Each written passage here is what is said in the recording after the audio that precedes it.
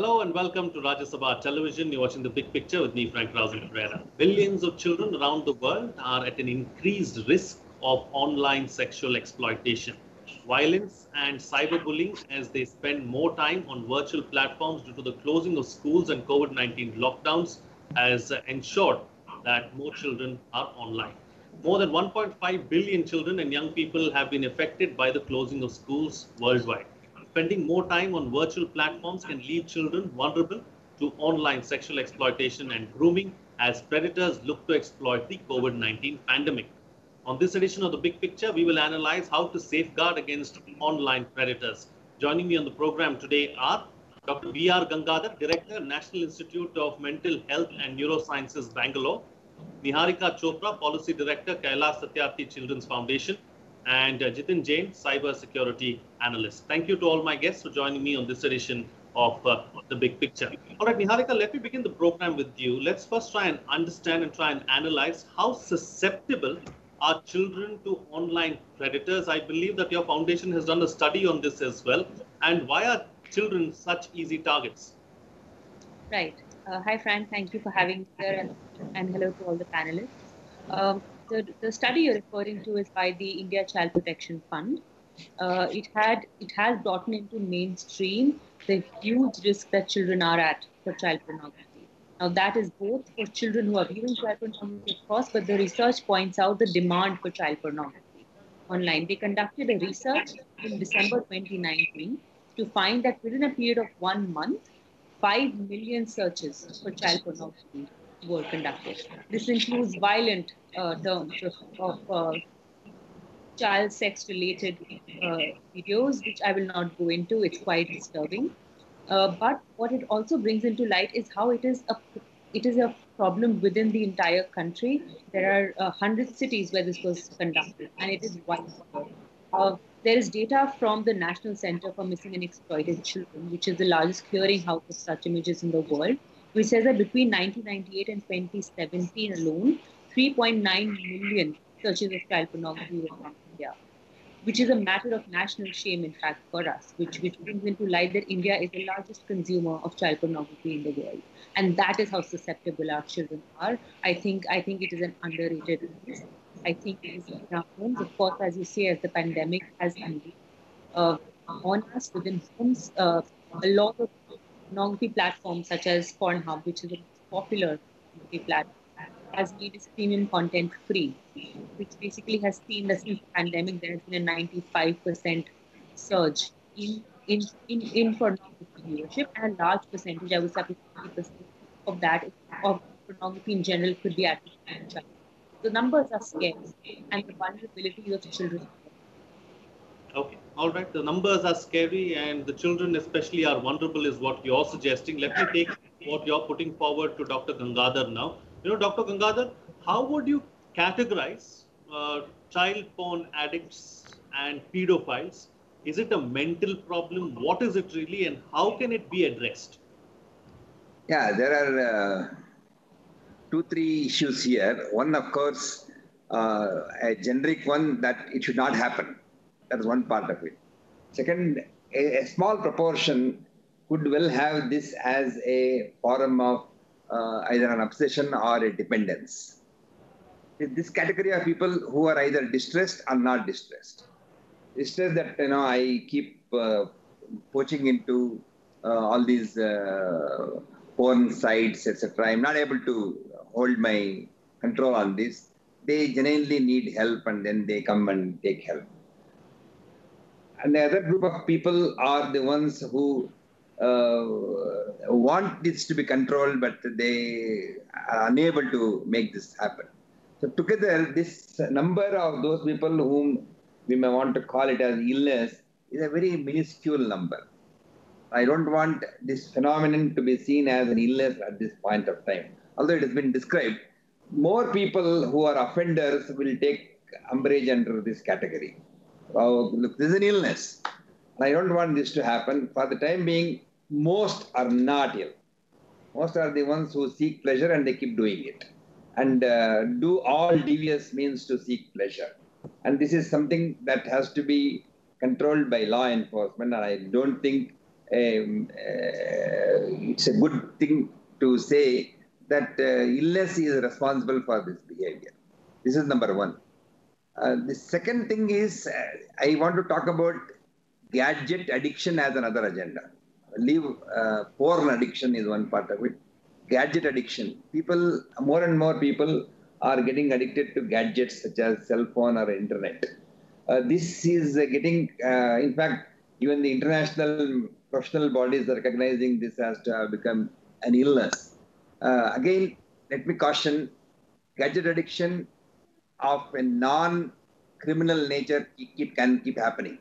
But once it comes under the criminal nature, to give a label of an addiction or an illness would be actually a disservice to those people who are getting the suffering because of this so-called addicted behavior. So gadget addiction is there. Good number of them are not poor. People are addicted for various other things, starting from gambling to watching movies to 100 other things. A proportion of them, of course, are into porn. And even among the porn, a very small proportion into this pedophilic porn. Pedophilia is, of course, there is no question at all, legally is a culpable offense. But what I'm trying to tell you is gadget addiction is something that has come to stay for various reasons. And to say that whether this lockdown increased people to become more addicts into gadgets is a far-fetched question. We don't have data at this point of time. Time and again, most advisories, most professional people who spoke about how to manage your time during this lockdown period have insisted that a lot of healthier options are there. TV, internet is not just the only option. But mind you, TV, internet has actually made people become socially closer, although we use the word socially distant to keep ourselves away from this infection, but this actually has helped people to come closer. But should this be the only means is an issue which has always been debated, and I believe there are other means to have social connection. Okay, all right, taking the discussion forward now, Jiten, Jain, how do we safeguard children against online predators? See, we would have had a different set of answers if this question was asked maybe a couple of months ago. On your show, we have discussed certain, issues like what should be the right age of introducing mobile phone and gadgets to the children. How should a parent supervise the children if they're misusing gadgets? How can, parents ensure that children don't fall prey to online harm like child bullying or harassment? But the problem with the lockdown is that a huge amount of population has been now forcefully, rather I would say we have no choice, has been forced to get themselves introduced to technology without any basic digital hygiene or digital awareness. Uh, Most of the schools across the world are now conducting classes on Zoom. Now, this is not happening for the university or school children. This is also happening for, children of small children in the age bracket of 6 to 12, who are the most vulnerable category. Now, parents are left with no other choice. And remember, once you introduce technology and gadgets to them, even for this so-called online classrooms, it is going to stay forever. They will get addicted. So, as sir rightly said, that since look at the figure of Zoom, which is now popularly being used, their user base last year was 10 million, and in the beginning of this very year, now they've got a user base of 200 million. So you are seeing a 20-fold increase of sudden dependence, and then once after the classroom, you have to give them laptops for homework and the other thing you've given. Now, in that segment, there is a risk not only for this, child bullying and abuse. There is also a very accepted risk of a very well-known risk of unwarranted exposure in the form of advertisements which come on those websites. So even if a person is not, visiting the porn website, a lot of ads pops up, and you will be surprised to know, even if you're watching simple YouTube videos, kind of ads which are popping up are so shameful that you can't watch them with the family. They are literally profane of porn sites. So I think government also has to look into that. While we, Ministry of Education, ask people and schools to shift to the online platform, first and the foremost thing we have to do is write to Google and Facebook, which are dominating 90% of the advertisement markets on the website platforms, to temporarily block all the profane ads for the next 2 months. I think that has to be done immediately. Rest of other issues like the child porn predators, we can deal with them. But this problem of unwarranted exposure, unsafe exposure of children to the online world, and then just leaving them on their own without any defense or education, I think this will become the biggest risk in the months to come. Okay, let's look at another aspect now, Niharika. Another aspect that I want to take forward with you is, let's not forget that, as Jiten has just rightly pointed out, there are more children who are going to be online now. Forget about the children in the younger age bracket, but teens who are generally curious in that particular stage of their lives. They are online. There is very less parental guidance or parental control in a country like India. They could also be sharing with each other, when no one is looking, some pornographic content. Now that too needs to be looked at, and that too is an issue, don't you think? Absolutely, Frank. It is an issue. And I would like to think that even though technology is here to stay, its misuse isn't. It will be in different degrees, but I would like to believe that children can be protected from the scourge of the internet. When you're talking about children exchanging content over the internet, of course, it's unstoppable. You cannot prevent children from using the internet. It has its benefits. I think what's important, one, is to speak to your child.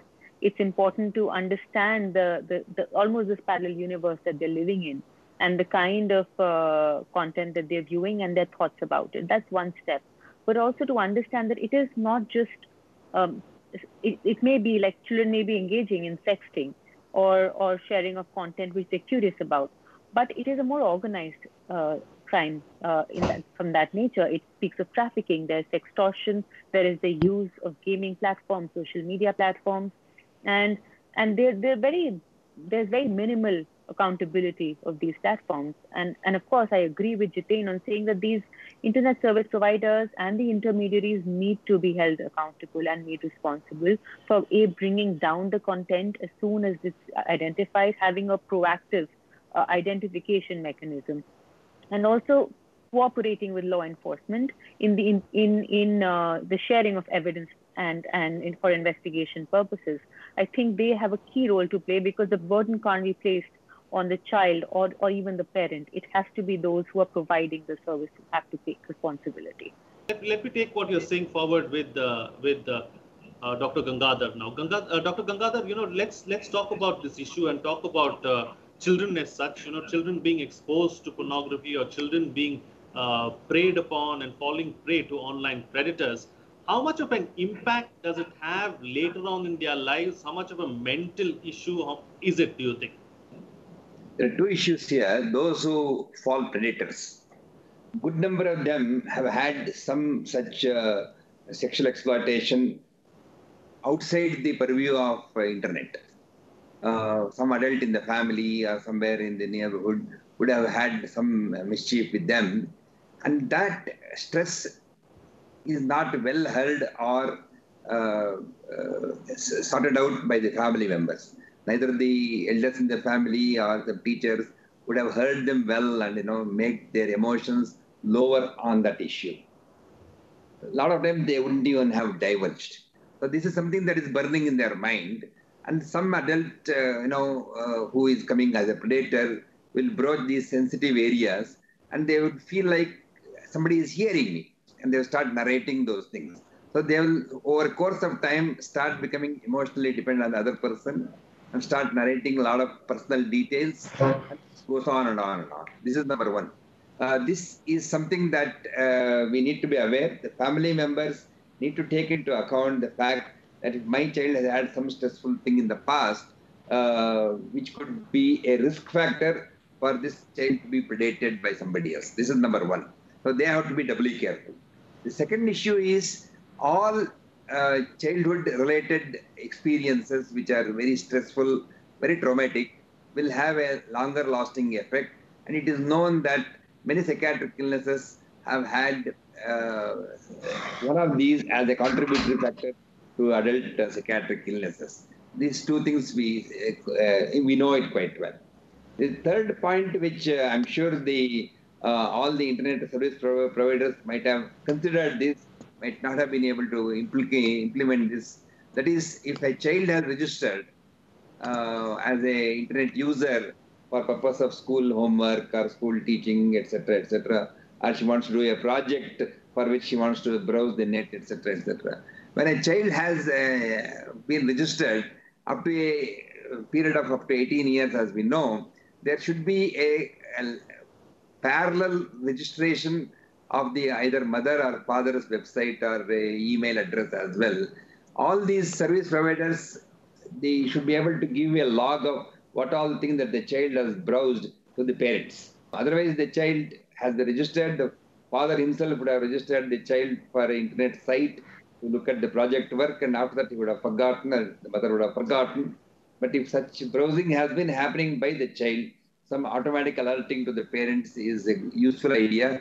I'm very certain world over people would have thought of this, and I don't know whether we have implemented this. And as it was rightly said, in this next 2-3 months, when you are allowing children to have a lot of internet access for school, education, etc., we need to deliberately cut off some of the sites and channels, even if it is allowed for adult people.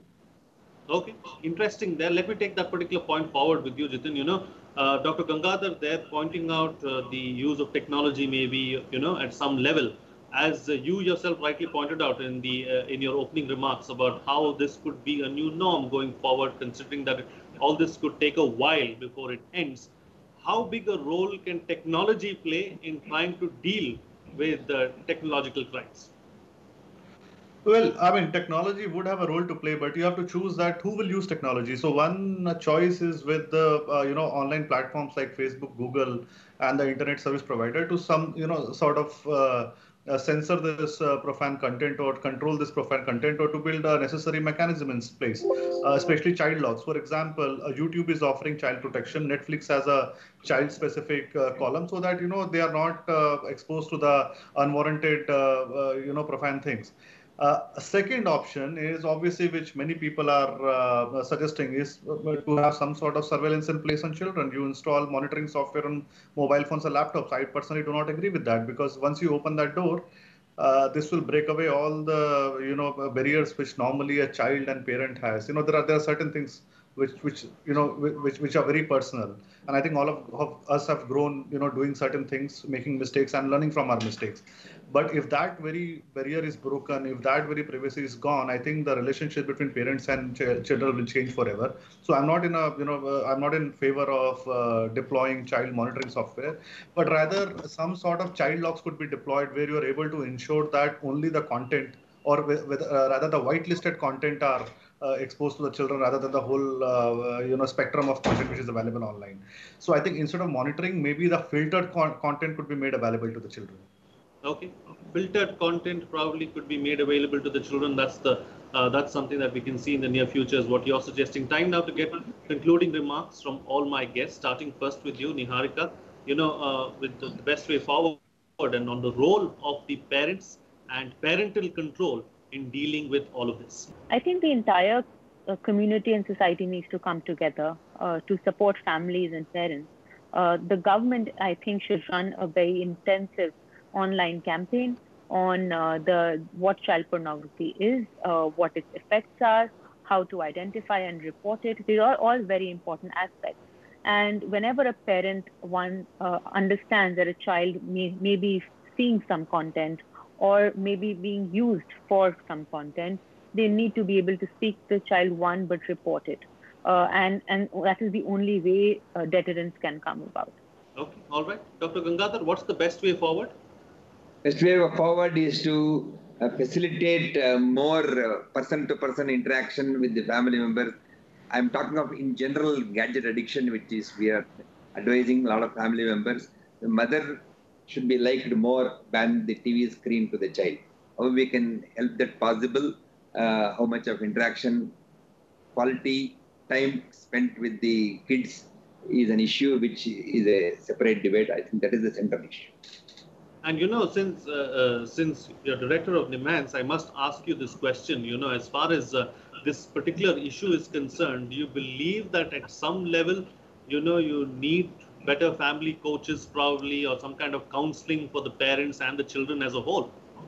Yeah, actually, we have set up what is called as a clinic, a separate clinic for both children and adults who have become dependent on gadget. We call it as safe and healthy use of technology. That is the name of the clinic. We call it as a shut clinic. You shut all the screens.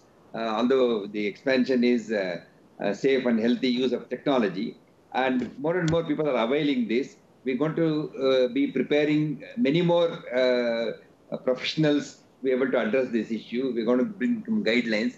This has been going on for the last 2 or 3 years with more data having accumulated. Now, we would probably be rolling out some guidelines to teachers, to parents, and to all the internet service providers.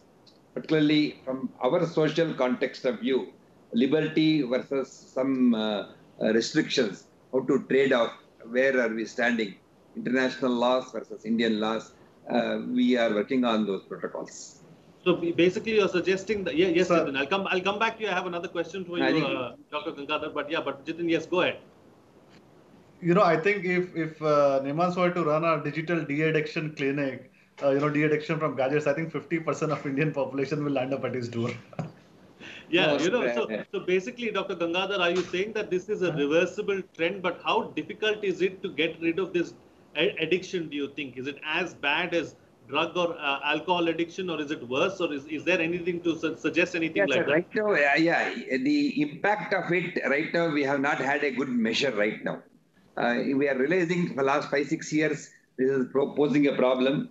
We are trying to find a solution.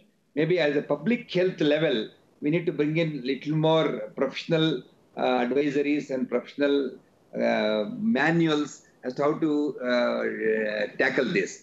We, being a mental health institute, we are seeing it from a mental illness point of view and mental wellness point of view.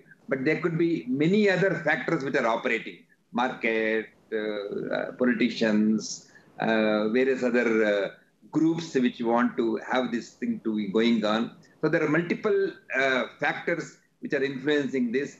We are trying to see how best we can come up with a capsule of plan to mitigate this problem.